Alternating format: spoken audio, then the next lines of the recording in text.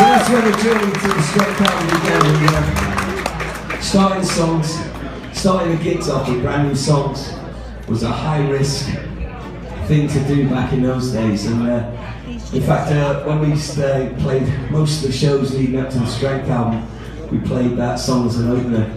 And one particular night we were played at the Hammersmith Palais in London, which was a fairly famous gig in those days. And in that early part of the 80s, most of our gigs were played then without crash barriers in front of the stage. And crash barriers started to come in when health and safety started to come into the way. And we didn't like the barrier. When we used to come onto the stage, I used to like to get hold of somebody's hand in the audience, and it felt like it was an electric shock would run right away from the stage to the back of the venue when that human contact was made. And when that was taken away from us, we found it very difficult to get in the mood for gigs in the same way. And so we used to combat for the barriers. We used to carry these boards around with us, and we'd take them and put them on the side of the stage and lean them across the barriers so that we could walk across the gap and get hold of the audience for the gig. Now, it was all great in practice until one day we did the sound check in London and we put all the barriers up so I could walk across and touch the audience before the gig. And it was all great, and we did the sound check, and I went upstairs to the dressing room and the lights came down, they let the audience in, and everyone was stood at the tip of this barrier, and there were some nice boards going across.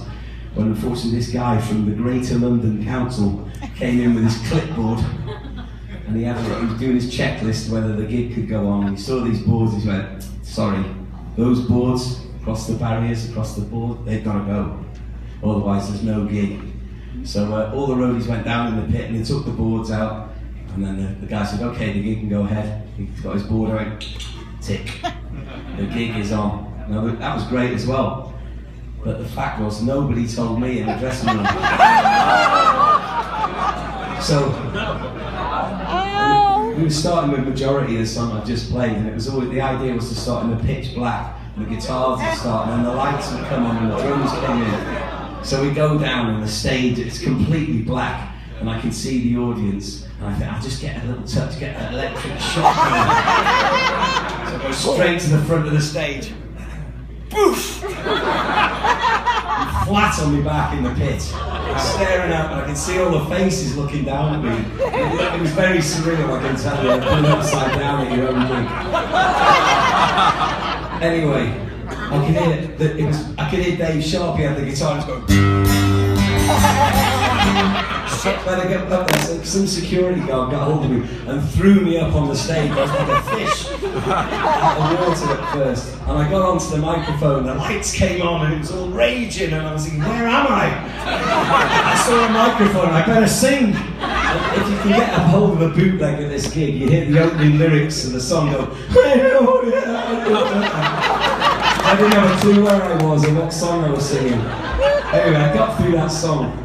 And then the second song was going to shout to the devil off Declaration. It was going to have a big moody start, and it did. All the drones went down, the spotlight came on, and I was going to start off with a harmonica intro all dramatically. There I was in the spotlight, ready to go, and I got my harmonica out of my back pocket.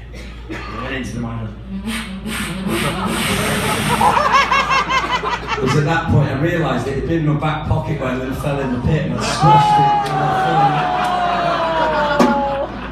So the next song, I wasn't singing it, Dave Sharp, our guitarist was singing it, so I'll get my electric guitar out and I'll get relaxed and I'll get back into the gig. So I go to the back and I wait, I'm going to jump off the riser when Twist comes in with the drums. So I get up, and the drums come in and I jump off the riser.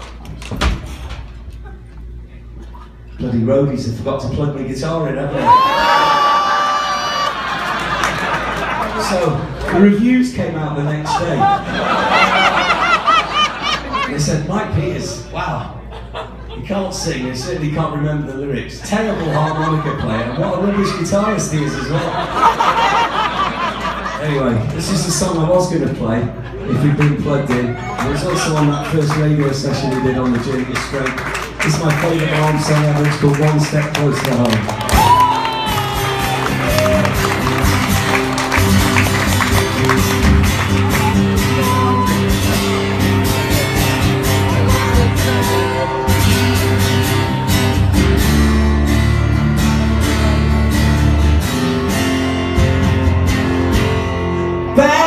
75, when the kid was on the line, he felt no pain, cause there was none. He would bend in the wind, taking anything like spinning roses, and it was alright until he fell and cut his hand. He just could not understand. He went away, played pretense for defense, or played innocence. So that's alright, the harder it fights, I'm one step closer to home. The deeper it fights, I'm one step closer to home.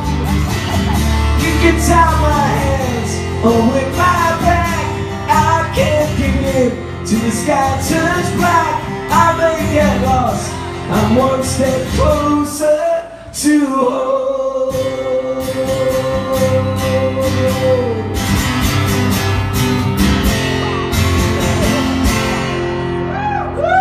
Oh yeah, he ran, it's right to travel light, left his bags behind. Said he lost them, he said that's okay, I get money and a smile from place to place, and they don't mind. I've had the heads of businessmen, I just gave them right back again. I got no need for device, disguise, or for compromise. So that's alright, the tougher it gets, I'm one step closer to home. The more that I sweat, I'm one step closer to home. You can tie my hands over my back, I can't give in till the sky turns black. They get lost, I'm one step closer to home.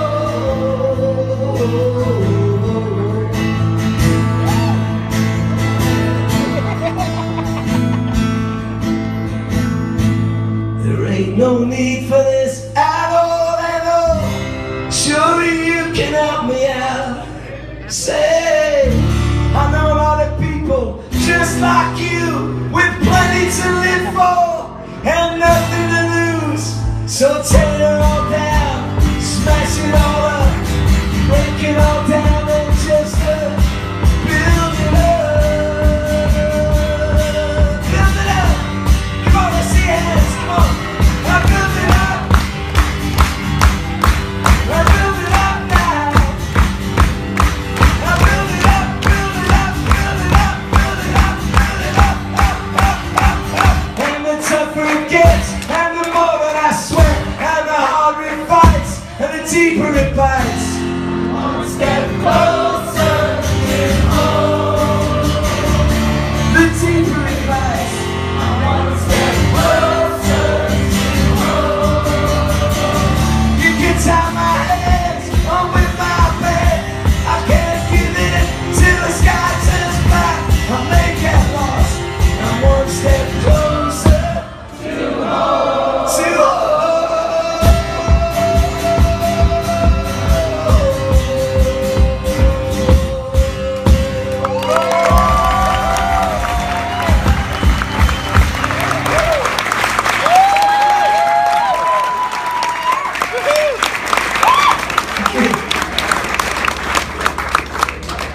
Now, some people ask me, why did that not song make it? Why did One Step Closer Home not make it onto the Strength album? Well, I can tell you the story about that. It involved Jimmy Page from Led Zeppelin. See, when we were making the album, we were making it in the same studio. And remember Jimmy Page had a band with Paul Rodgers called The Firm? Well, he was mixing a live album at the same time we were recording Strength. And one day he walked into the studio where we were to check out the alarm. And he went into the live area where all the guitars were, and he picked up the guitars. We immediately hit record. We'll get a bootleg of Jimmy Page while we're there. He plays the guitar, and then he invited us up to the control room to go and see The Firm and then hear their new album. It was a live album. And so kind of knocked on the door and there was no answer, so we went down. But Dave Sharp on guitars was pretty persistent, so he went up again. And he knocked on the door, and then it opened, a crack appeared, and it was Jimmy Page, and he said, And the next minute, out came this bottle of Jack Daniels. And he said, if you want to come in here, you can stay, but you can't leave until you've finished the bottle.